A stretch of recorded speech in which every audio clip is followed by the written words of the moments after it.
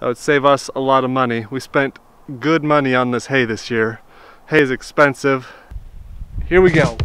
So it's October 12th today, and this happened last night. Looks like about 6 to 8 inches. Farmer's Almanac says this year is going to be cold and wet. So far, they're spot on. It's freezing out here. I mean, literally, it's freezing and snow. Below freezing, yeah. We still got a lot of projects outside that we need to get done. A lot of them in the ground. I gotta dig some holes and get some things ready that way. So hopefully this should melt off by the end of the week and we'll be able to get back to doing things in the ground. Next week's supposed to be in the 50s all week, so which is still pretty cold for this time of year. But yeah, snow. It's fun. I'm gonna feed some cows now.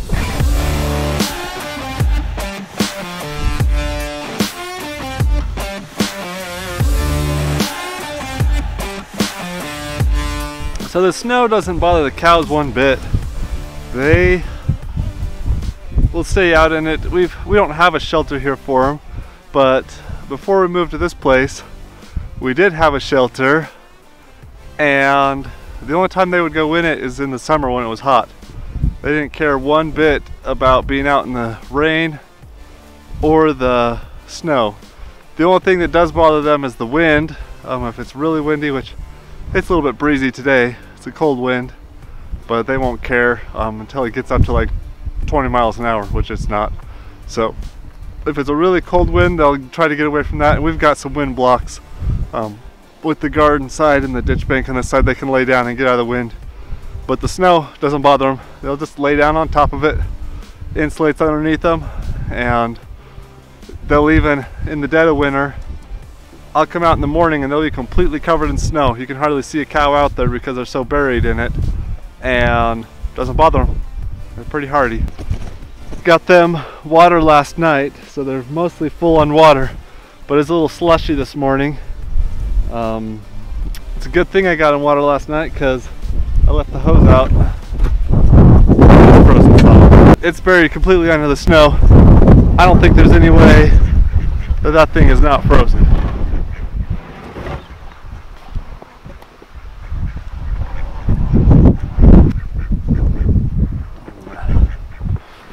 Normally these chickens just come rushing out of there. They're not sure what to think about this. What's this garbage out here?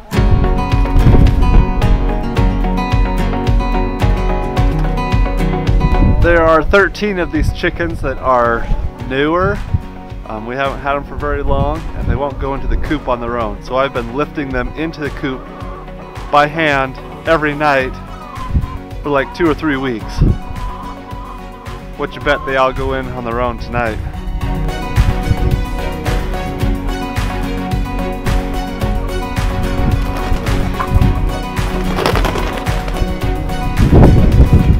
Ducks don't care. They're fine. The kale looks like it's fine in there. It's getting squished a little bit, but it's still just as green as could be. Once this melts off, I think we'll be back to picking kale. It looks like the compost pile stayed warm enough that most of the snow didn't stick on it. So it looks like it's doing its job. Looks like it heated up once we piled it up over here. Goats aren't happy. Well, a few days have passed. I was gonna wait out this cold because it's still October. It's not gonna stay this cold for the rest of the year. I was gonna wait it out, but it's been 3 days. We're going on 3 days of snow. So I got things to get done out here. I want to start getting the garden area prepped for next spring by putting the goats in here, letting them eat everything down. There's still a lot of vegetation out in this garden, and so the goats will help us clean that up, and then we can run some chickens through here, and then come spring we should have mostly just wood chips sitting on top. I came out here to get some stuff cleaned up to put these goats in here, and I found another big stash of eggs. These dang chickens just keep hiding their eggs. I've still got 8 or 9 of them that will not go in the chicken coop at night. I have to lift them in every single night. All right, we got 14 eggs there. We will set those aside for now and go get a goat. It's the same chicken, laid all 14 of them. They look exactly the same. So that means 14 days, 2 weeks. They should probably be okay. It's been cool enough outside, but we'll still float them. Make sure that they're all right. We're gonna go get a goat now. Here we go.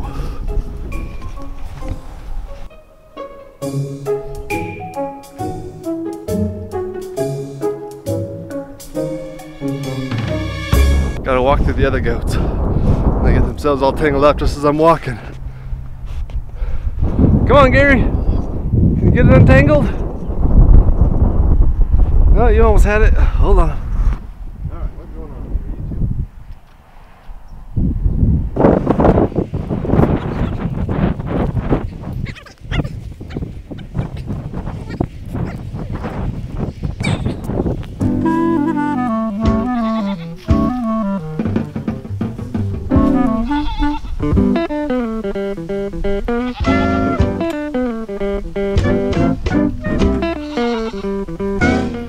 Do your job, Gary. That's some good work. If you look real close, you can see it. There's steam just pouring off the top of that compost. It's getting its job done. That's gonna be in our garden next year, growing me some awesome food. The lettuce and kale are still holding up really well out here in this cold. Well, I gotta get all the junk cleaned out of here pretty soon as we move these goats across. In the next couple weeks, they're gonna be free ranging in here, eating everything. Well, maybe next, as soon as this kale is done, whenever that happens. Our weather has finally warmed up, and I finally found some time to get out and work on our next project. We're out here, the cows, back there, and we're going to be building a feed bunk. If you recall, last year we fed the cows under the electric fence. I'll put a link you can click on if you want to check out how we did that. A great way to feed cows with temporary fence. We are building this spot here permanent for the cows, so we are going to be building a permanent feed bunk for them, so we don't have to feed them under the fence and worry about that. It's a little bit simpler this way, and will probably save us even more on feed than doing it under the fence like we did last year. That was very helpful in saving us on feed, but I think we can do better. So we're gonna build this bunk today. So in essence, what we're gonna do, we've got this fence here that runs down. These panels are just temporary up here for now. We will build a separate fence 2 feet away from it that will be shorter, and then we'll put some bracing around that. When we replace these panels, we'll put some boards up so that they can put their heads through there, but they, in theory, won't be able to get their body through. And so they can put their heads through, feed that way. That way they won't be pulling back out and wasting hay as much. So we're gonna get to building that. I already got started on this end. First thing I gotta do is cut a post in half, because we're making this fence shorter. Instead of 4 foot tall, it's gonna be like 2 feet tall.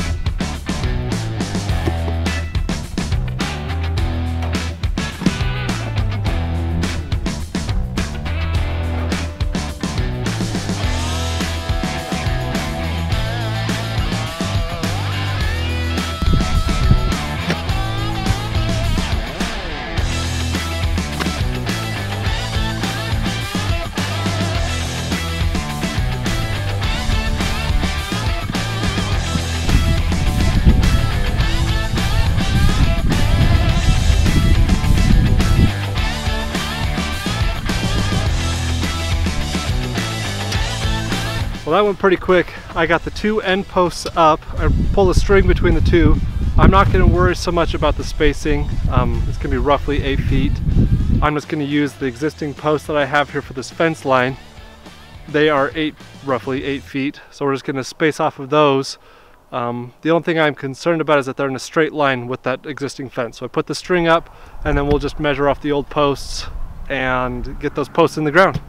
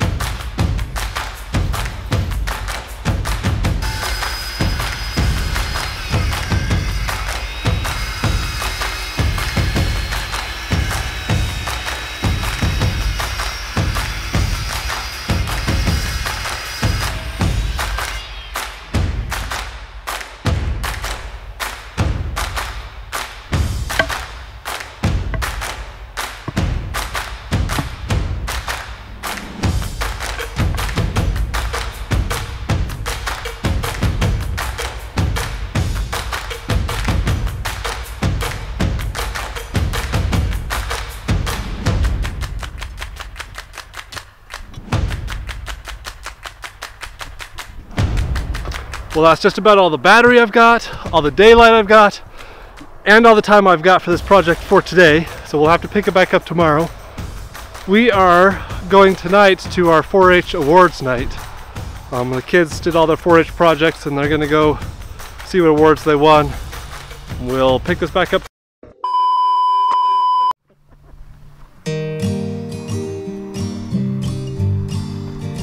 We are back out here the next morning. First thing before we get working on this feed bunk is I'm gonna check on some goats. We got them moved into the garden, all 3 of them moved into the garden, and I just want to make sure they're not getting tangled up in here. So we're gonna go check on some goats real quick and then we'll get to working on this.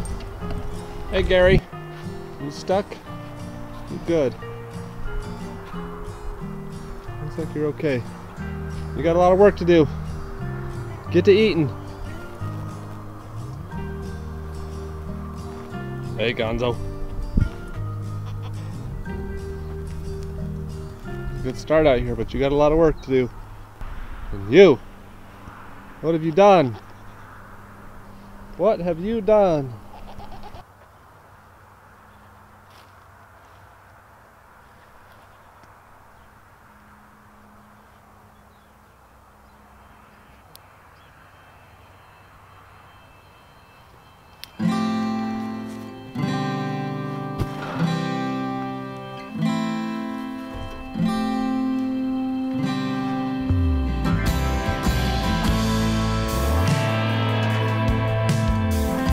If I knew that I could heal your pain and dry an ocean from your eyes, if I knew that I could bear the weight, I'd turn your fears into mine. Don't hide your heart away. Just place your hand in mine. If I could pull out the stars to shine, I'd light that fire from your eyes to prove to you that I could be the one to fix your heart in time. Don't hide your heart away. Just place your hand in mine. Don't say maybe someday. My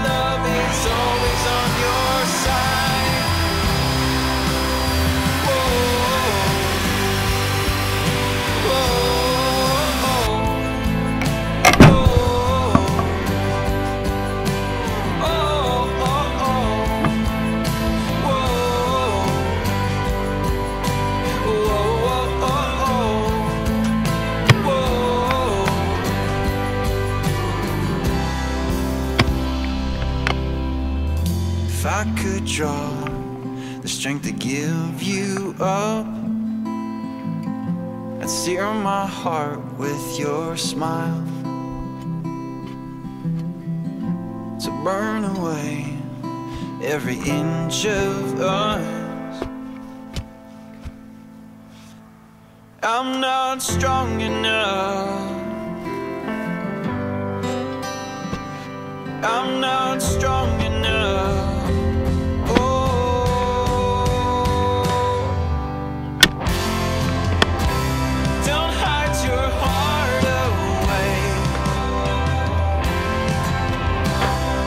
Place your hand in mine. Don't say maybe someday. My love is always on your side. If love is what you wanted, so let me fade away. I could be your refuge. Just tell me what to say. Come a little closer, and we could walk away to fight another day. Da, da, da. So as these cows eat, when I'm feeding them under the fence, they kind of pull everything under and scatter it around a little bit. They will slick up a lot of that, but they still leave about 10% behind. I am hoping to reduce that by about half. If I can get them down to just wasting like 5%, that would be awesome. That would save us a lot of money. We spent good money on this hay this year. Hay is expensive, at least in our area. We did not get much rain, and so the prices of hay went way up. So to wrap this up, we have got to go get some split rails is what we're going to put around this. So we'll get some split rails. You get those put up. That's going to have to wait till next video. So we'll check you guys later.